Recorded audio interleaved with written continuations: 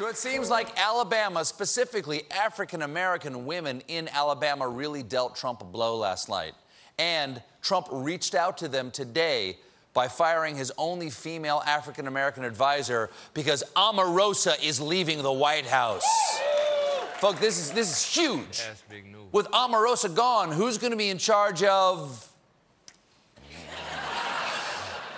According to a White House statement, Omarosa Manigault-Newman resigned yesterday to pursue other opportunities. I didn't realize Big Brother was hiring.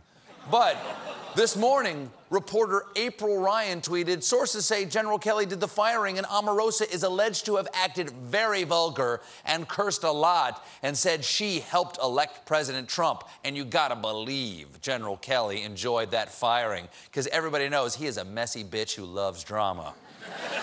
Apparently, Omarosa didn't want to hear it from General Kelly because a little later on she tried to go see the president. She tried to go into the White House residence.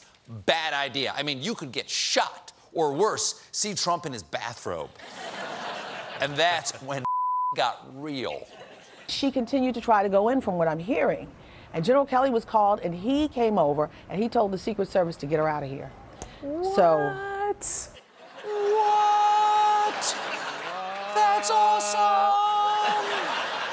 Is there any chance there's footage of that?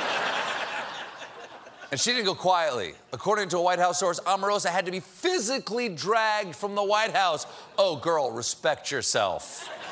This is incredible. The Secret Service physically dragging someone from the White House. Though, it's good practice for when Robert Mueller finishes his investigation. But...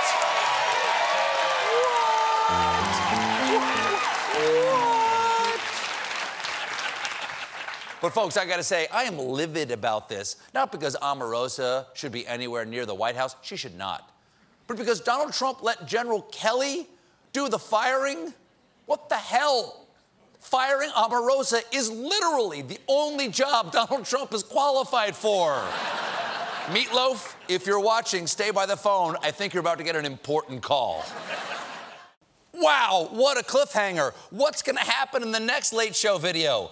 Click subscribe to find out.